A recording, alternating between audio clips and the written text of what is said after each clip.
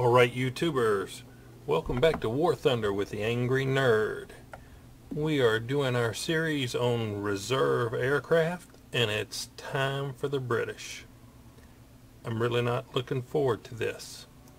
I put them right on par with the American P-26. You know, the Russians are the cream of the crop for reserve aircraft. There is no doubt about that. So, for reserves for the British, you have the Fury Mark 1, the Nimrod Mark 1, and the Fury Mark 2. They all have two 7.7 Vickers E-machine guns with a 1 second burst mass of 0.33 kilograms per second. They are slow at 251 miles per hour, and they have a high 14, low 15 second turn time. So, without further ado, why put off the inevitable? Let's jump into a game.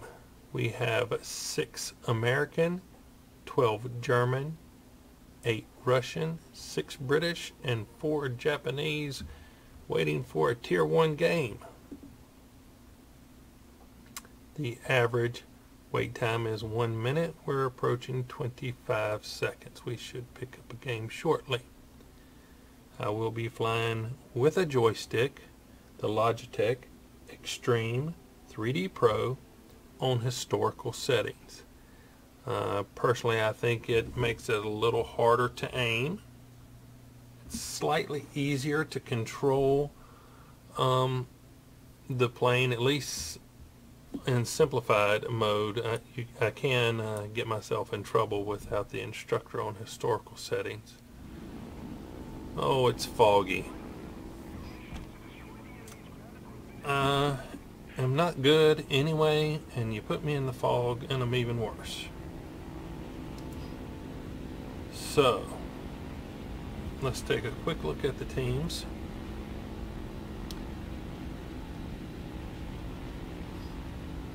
They look fairly evenly matched, but the enemy team's still got a lot of people to spawn in.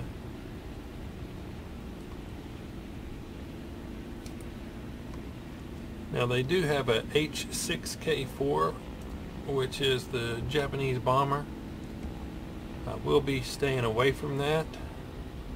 I'm going to just let him have all the fun he wants to have, because I believe he's got a pair of 20s on the back of that thing, and they will rip through a biplane like a hot knife through butter.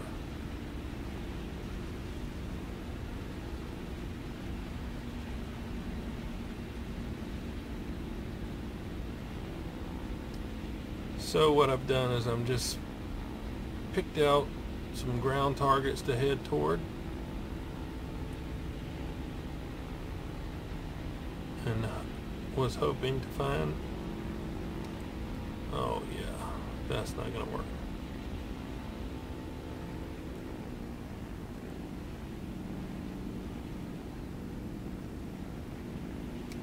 Yeah, all of those guys will be heading over to shoot my butt down.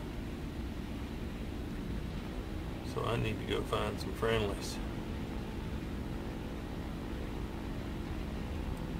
because they are all on their way.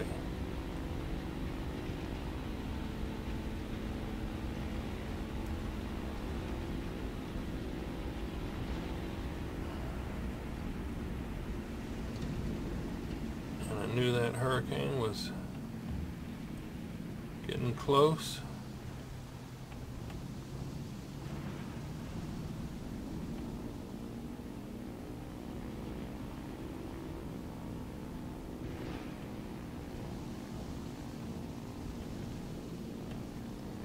Where's he at now? If he ever gets his nose pointed on me, he's gonna rip me to shreds.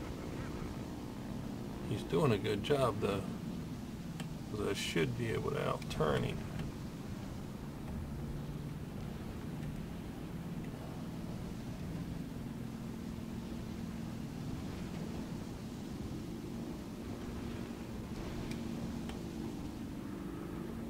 And it looks like he got tired.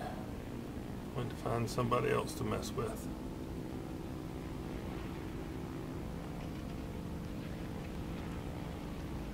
And when you lose track of the nerd finds you.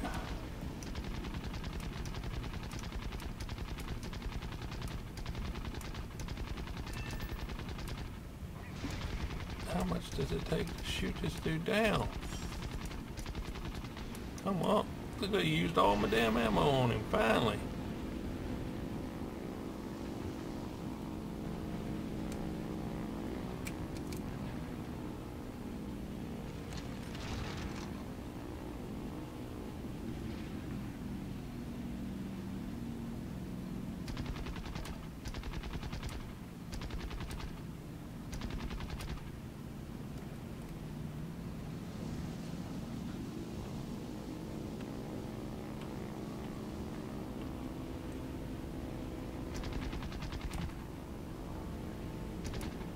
Alrighty. Some ground targets firing at me. And try not to run into the back of him.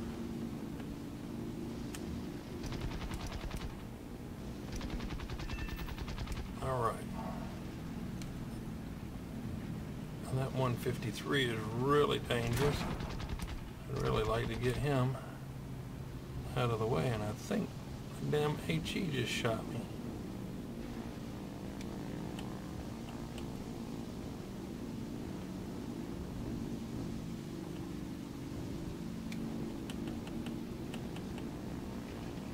And that 153 is going to make its way around on me. Nothing I can do about it.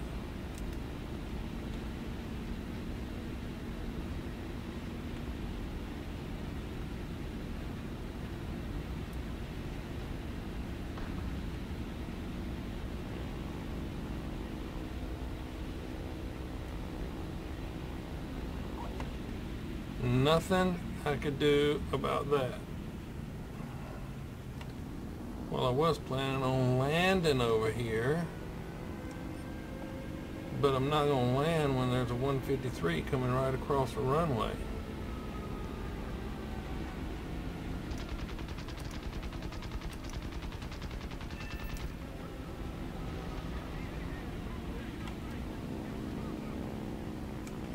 And a Havoc. He's not going to make it easy for me to land over here either.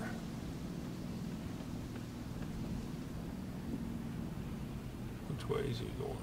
Alright, he might be going away, so.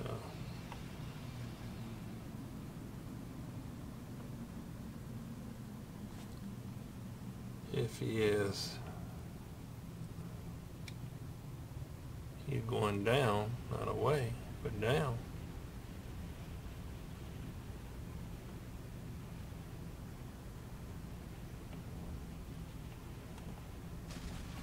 That was one of the worst landings, but hey, I didn't blow up, so. While I'm sitting here doing nothing, we will check the stats. We got 3 kills. So we're doing all right, but still not my favorite. Not my favorite planes.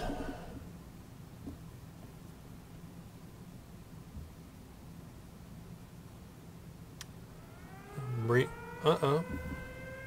That's never a good sign.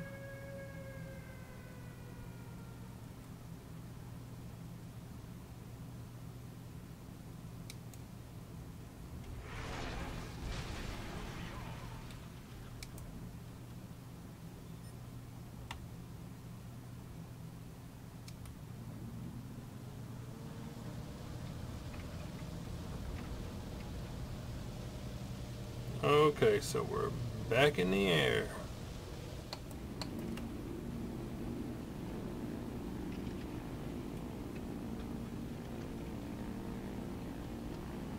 and I can see some red silhouettes through the hillside. Isn't that nice that you can see all the way through the hills?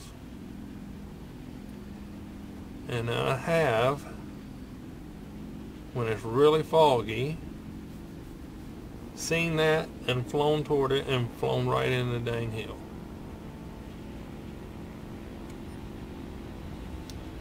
So, this I-15 coming this way outclasses me in every aspect. But hopefully he is more concerned about that HE-112.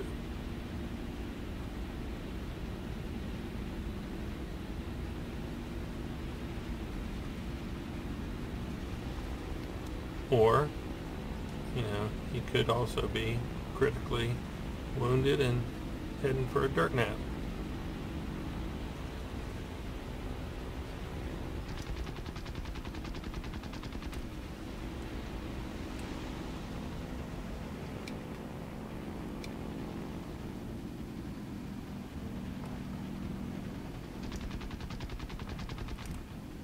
Oh, let me not crash into the ground.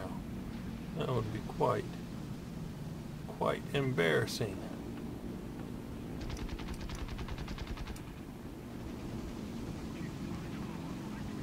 Now, for a monoplane, the P-36 is really a good turner.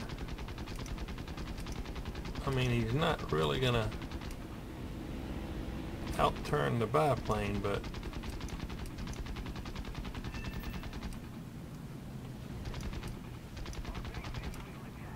all right.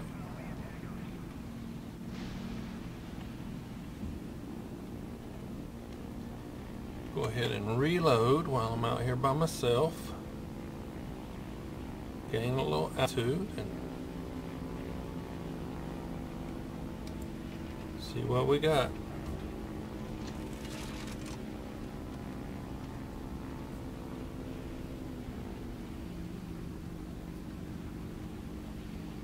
That P-26 I should be able to handle. It looked like you got 3 guys eyeballing him, but he's on my side of the mountain. So, lucky me.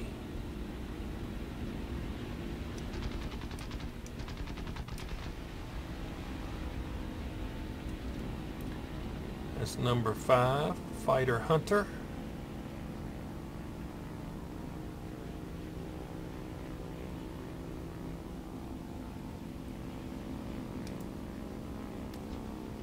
Gain a little more altitude.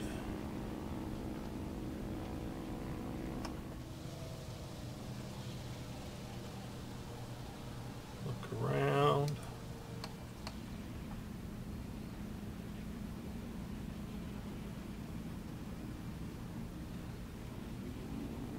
Oh, that's no good.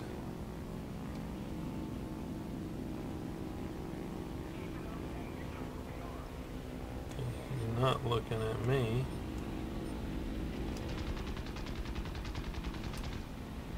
Which is a good thing, because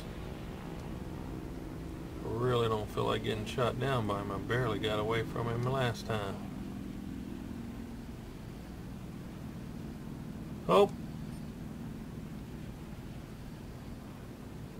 Here we go again. He's turning around for dive, and there he goes. Where'd he go? He's coming back.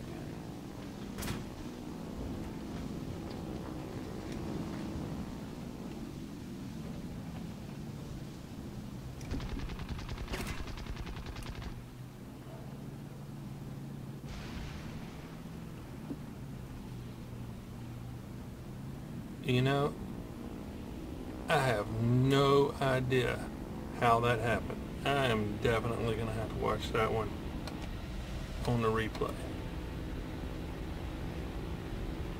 But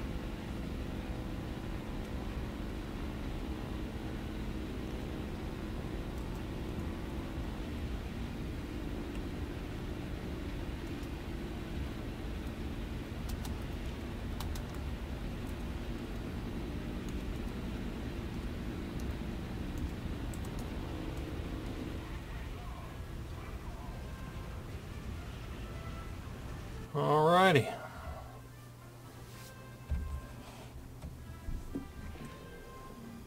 That was interesting. So, there is our game in the British Reserve. We flew that with the Fury Mark 1. All our modifications are already researched. We attained the Survivor, didn't lose any aircraft, and destroyed more air targets than all other players who did not lose any other aircraft. And we acquired the Fighter Award. We had 5 kills, 0 losses, 1 ground target. So, you can do okay with these British, but it's work. You know, that's about the best I can do with the British Reserve. So, we're going to save this for posterity, and we will see you later. If you liked it, like it. If you don't, you don't. Feel free to leave comments in the comment section. If you'd like any, if you'd like to see any content, please feel free. Let me know. Subscribe if you'd like to see more War Thunder content, or possibly some other games. I'm looking forward to putting on Company of Heroes, Company of Heroes 2, and some of the modifications. And several other games that I'm going to post, but right now I'm just doing a little bit of War Thunder while I'm getting my settings all tweaked out with the new computer and stuff. So, British Reserve. I hope you enjoyed, and we'll see you later. Thank you for watching.